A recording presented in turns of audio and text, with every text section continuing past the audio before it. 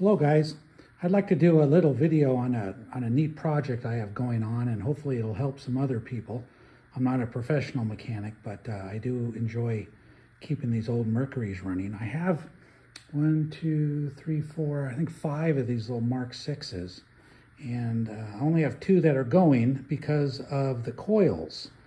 And these Mercury coils from this era are getting really hard to find. And a lot of the times when you find them, they look something like this. And you go to buy them and they're about $120, $130 plus tax, plus shipping, and you need 2 of them. So you're left with, basically a $100 motor, and you need $300 worth of coils to keep it going. And it just doesn't make financial sense. So I was thinking in my head, why not take one of these generic OMC knockoff $8 Amazon special coils and try to rig it to the Mercury. And there's some limited information on how to do this. A lot of times you're going, from different OMC motors, or like a Gale or a Sea King, but no one ever talks about putting these into a Mercury ignition system. And I've been fiddling with this for a couple weeks, and I actually got it to work. And I'll show you the spark at the end of the video. But anyway, if you like the video, please subscribe.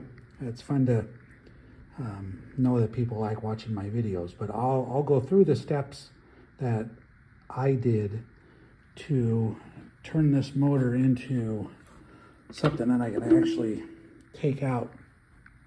Here's a shot of the new coil I have in place, and then I'll put the old coil in for reference. So this coil would go in something like that. So you see there is a difference, and this comes with a little machining, and I'll show you what I did. So the first thing you have to do is, when you get these in the mail, is you have to take them off the laminate, because obviously this laminate is not going to work on the Mercury laminate. Okay, so what I do, it's pretty simple, is I've just rigged up, this is my my Duro press. I got Wild Turkey to help me, and I just stick it in between the wood like that, and then I press down on the handle. I guess I can move this up so you can see how it works.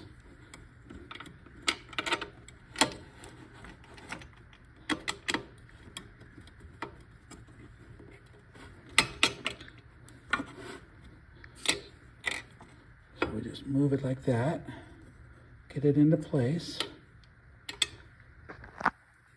and then slowly push down, and it's gonna, once I get it lined up here, it's going to push that laminate out of your cheap coil. Let me just pull that the rest of the way. Well, in any event, once you get it off, you end up with the coil, with the old OMC laminate. And this is, for the most part, throwaway. You're not going to use that anymore. So what you have, hang on, I got to put the phone down for a minute. Okay, so what we have is our coil that has to fit on our Mercury laminate. And if you spec these out,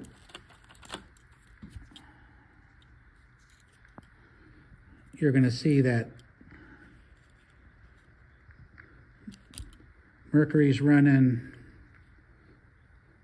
about 0.51, and the OMC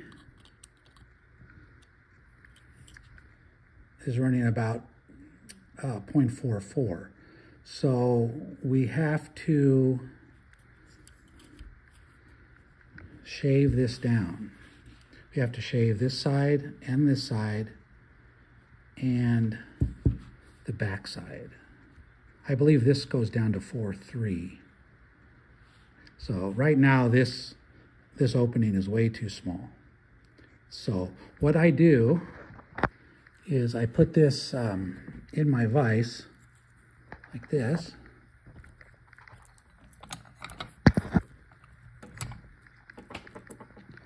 And of course I lift it up a little. There we go. So I put it in the vise and I have my file and I just file it down. And in all honesty, it takes an hour or two and you got to rest in between. But you just keep filing it down until you can get this side to mic out around 4.2, and you get the top side 4.2, and I think the sides are 4.3. And then once you have that done, then you pretty much bring it back over to your little press. And I'm going to use the OMC one because the other one isn't ready yet, but just pretend this is my Mercury laminate that I've filed down. So you basically just put that in there, and then you put this on here, and then you raise up the drill till it fits right in the cradle, and you push, and that will push your cheap OMC laminate onto your Mercury, your cheap coil onto your Mercury laminate. Now there's one more thing that needs to be done on these to fit in the Mercury, is you have to file down the inner square here, because you need like every millimeter of length. So I just very carefully will just file back and forth along here. Just take a little bit of the material off. And once you do that, it seats real nice. I mean, it's real smooth. And the sides go on perfect. Another thing is on the Mercury, the spark plug wire would go on this side. On these, unfortunately, they go on the other side. So you have to route the wire through the original hole, snake it around, and do a pretty aggressive bend. And what I did on that one is I took off a good chunk of this sleeving because you don't really need it. And it just helped with my bend radius. So I took off that and I ground down that a bit. Okay.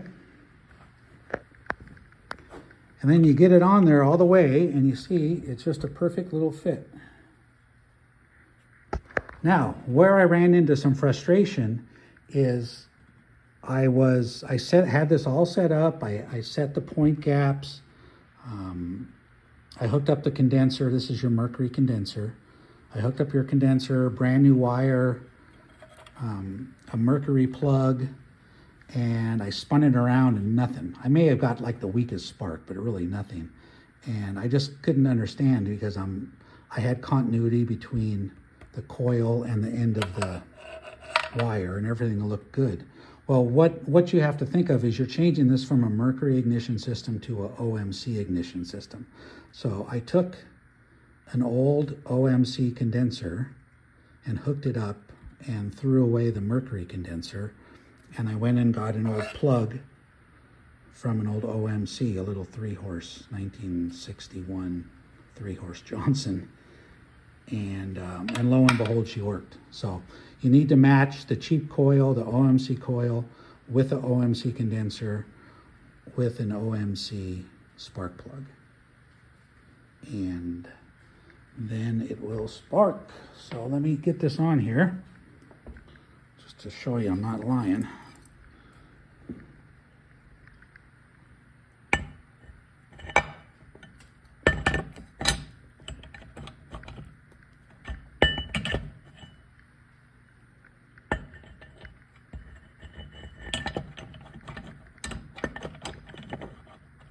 That always works in rehearsal. Let me figure out what I got going on here. I got my condenser in the way. Okay. All right. So Stick that on there like that. Got my handy starter nut. Another thing, that condenser for the OMC is much bigger, so I'm going to have to find a home for that bigger condenser in the housing somewhere, which I don't think will be a big deal. So try to stick this on here. Okay, well, I'll do my best to show this for you. All right.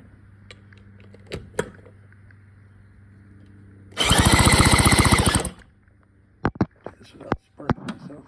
I don't know if you saw it. Sometimes the camera doesn't pick it up.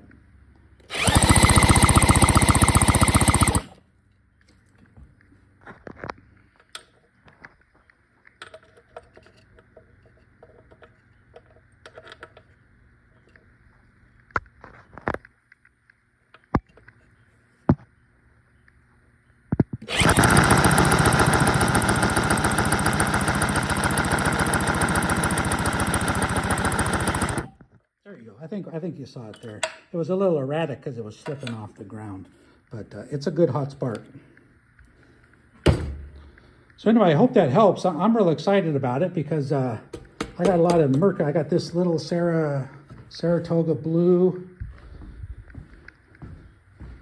I have another Saratoga blue. This is a 58, I believe. And then I have this one here. That's a runner, but probably needs new coils. And I have that one on the right, needs new coils. It's not a runner. The one on the left is a beautiful runner. I take that camping every year. And then my Wizard, which is a Mark 6, just relabeled as a Wizard. And that one does have new coils that I spent a lot of money on to get going. So anyway, I hope that helps. Thanks for watching. I appreciate it. Bye-bye.